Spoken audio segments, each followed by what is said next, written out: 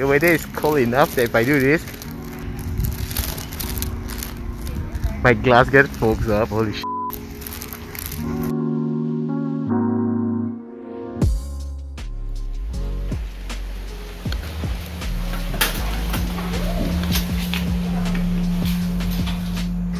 So the room is on 5th floor. It's called it was called Duplex Suites. We are in Century Pines Hotel. Let's see. 0. Let's see what kind of room is it.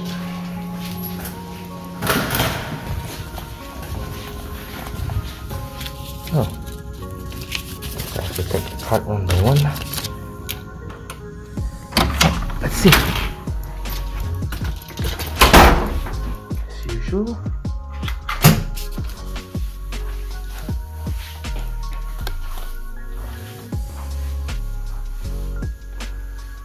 It looks smaller than I thought it would lie, but we have a big TV, a sofa, and then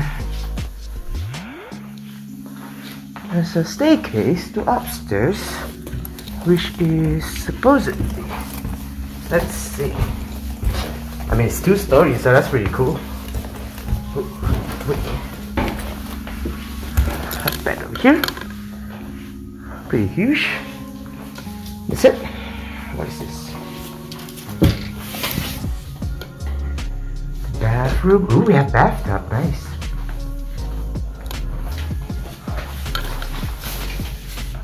Quite small. I mean, it's not that bad. So we can sit upstairs and downstairs. I guess it's only 1 room after all. It would be nice for maybe 2-3 people.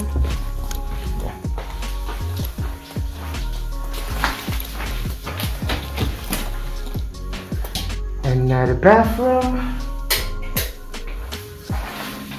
No bathtub this time. Alright, that's about it for the room tour for now. Alright.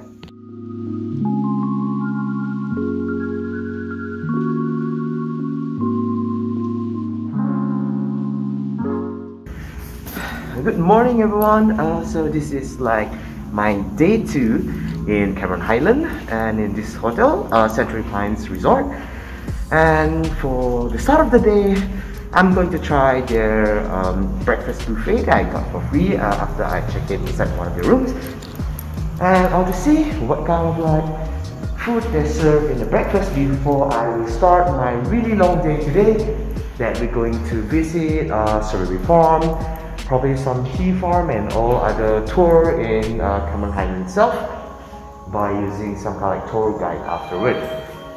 The tour guide that will cost me around 80 ringgit per person, and I will show you after I have breakfast at the G floor of this hotel. Shall we? So the breakfast starts at 7 AM and ends at 10 I think. So I expect later than usual breakfast buffet that usually starts at 6, but it's fine. It's a good start of the day for me. So yeah, since some part of the audio inside this video is not that clear, so I'm doing some voiceover. This is the hotel lobby. They turn off the light during daytime, and as you can see over here, this is our convenience shop that sells some stuff if you need some essential, and this is the Pines Cafe where you eat your breakfast. For walk-in, you can pay 35 ringgit per person. And they also serve other a la carte food during dinner and lunch, local and western set menu. So let's see what they serve inside this cafe. For breakfast, of course, we have our nasi lemak and the sambal with chicken rendang over here. The condiments for the nasi lemak is presented here, and the fried kway teow also available. And this thing, it was smelling really good. The herbs was so visible. Oh yeah, and of course French fries that my younger sister loves. Baked beans, and also we have some choices of greens for your salad, and just tiny selection of white bread and wholemeal bread. For drinks we have apple juice and orange juice, and for the bread thingy, we have our strawberry jam, blueberry jam, and look like chocolate, but it's actually peanut butter. And also this supposedly be butter. By the way, I already tried this peanut butter, and then I will tell you it is really good. It's like homemade peanut butter, and then I love it so much that I can eat it just like that. Oh yeah, coffee and tea. I was wearing red that day because we're going to Strawberry Farm next. And then it says, do not use the butter inside the toaster while toasting. Oh yeah, over here we also have our cake selection of butter cake. That's what we call it. And also this weird like savory type of cake. It's like slightly creamy taste. And our fruits, we have watermelons and honeydew, and the watermelon was really sweet. Oh yeah, that is something missing over there. I will show to you afterward. It is for the noodle station, and over here is the soup for your noodle station soup. Noodle soup station. So yeah, we also have the traditional porridges with the other stuff, and this is the noodle station noodles.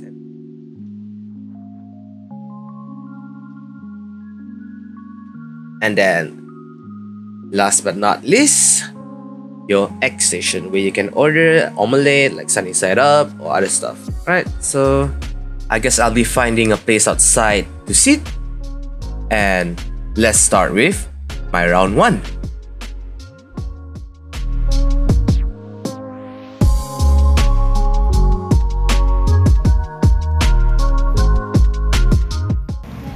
In Singapore, you usually mark stuff with maybe a packet of tissues, but not in Malaysia. You gotta at least mark it with some fruit or drinks. It works better that way, trust me. Alright, let's start with nasi lemak and probably sausages.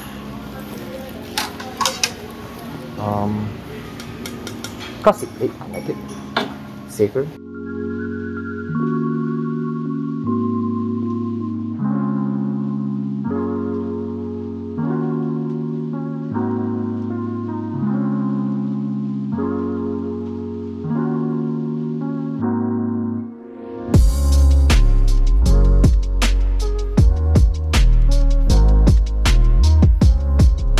Actually, I smell the sausages as well. It smells great, so I'm gonna take some footage of me. My first reaction. Oh yeah, the orange juice with cordial, as expected. Alright, sausages, pretty soft.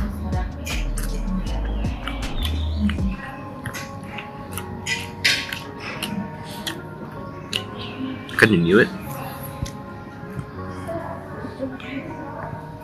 And often, pretty good. I'm eating a lot of it though. Second round, third round, fourth round, probably, who knows, right? So this time, of course, I'm going to get more sausages and that one over there. Excuse me, can I get one omelette, please?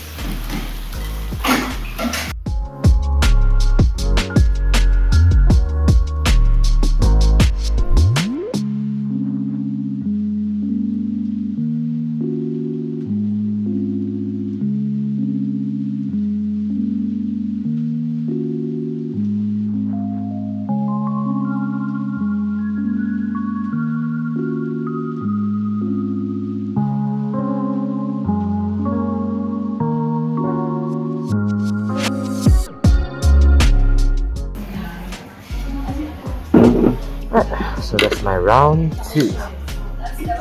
Round 2 of the breakfast. Just now, let me try this noodle over here. It looked very moist. I'm not sure if that's a good thing or not.